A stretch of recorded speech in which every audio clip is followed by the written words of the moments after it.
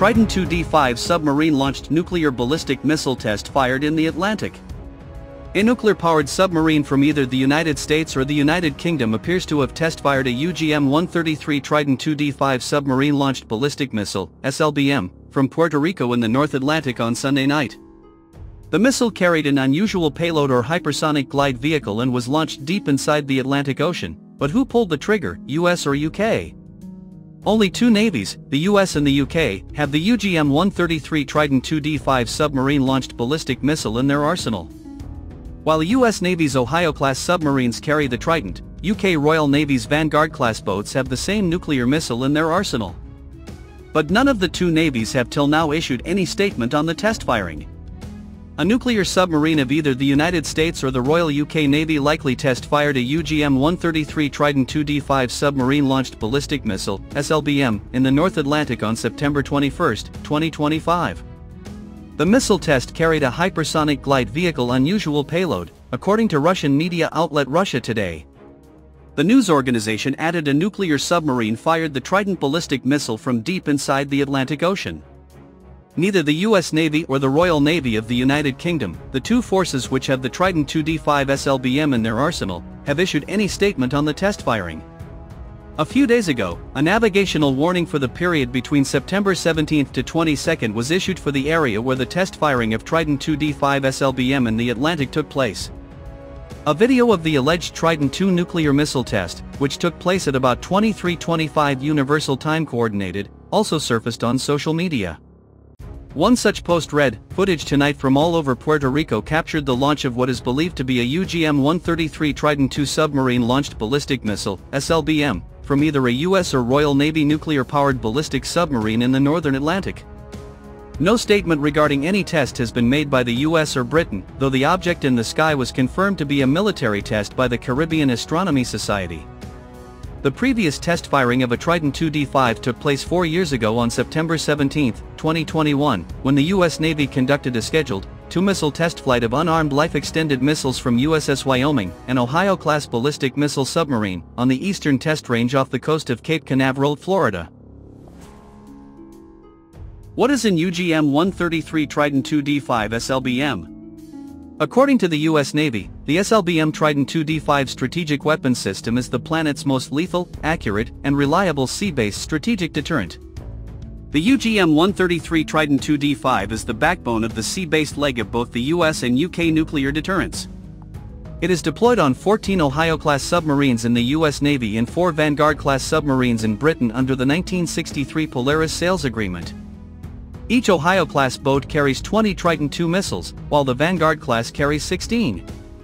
With a range of about 4,600 miles, 7,360 kilometers, the three-stage, solid-fuel missile can deliver up to 12 independently targetable warheads. However, arms control agreements limit current loadings to 4 or 5. One of the most powerful nuclear missiles, the UGM-133 Trident II D5 SLBM, is deployed aboard US Navy's Ohio-class and UK's Vanguard-class submarines. There are 18 Ohio-class boats, but only 14 of them are armed with Trident II D5, while all the 4 Vanguard-class carry the nuclear missile following the Polaris Sales Agreement. A total of 20 Trident II missiles have aboard the Ohio-class, while the UK Navy's Vanguard-class have 16 of them. With a range of 4,000 nautical miles, 4,600 statute miles, or 7,360 kilometers, each Trident II D5 SLBM can carry up to 12 W-76 Mk4 Mk4A or W-88 Mk5 multiple independently targetable re-entry vehicle MIRV warheads to target several enemy locations in a single launch. But the current treaties with Russia means each Trident II D5 has only 4 or 5 multiple independently targetable re-entry vehicles MIRVs. The missile is a three-stage, solid-fuel, inertially guided projectile. It is one of the most important part of the US and UK strategic nuclear deterrent triad. Built by Lockheed Martin, each missile costs about $30.9 million. It is 44 feet, 13.4 meters, long, 83 inches, 2.1 meters, in diameter, and weighs roughly 130,000 pounds, 58,500 kilograms. The US Navy has begun modernizing its Trident arsenal to ensure its reliability through the 2080s.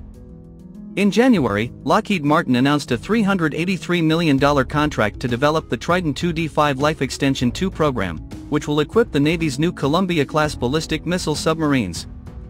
The Pentagon's 2022 Nuclear Posture Review urged accelerated investment in the Trident II D5 Life Extension II to maintain the credibility of America's strategic weapons system as Ohio-class submarines retire beginning in the 2040s.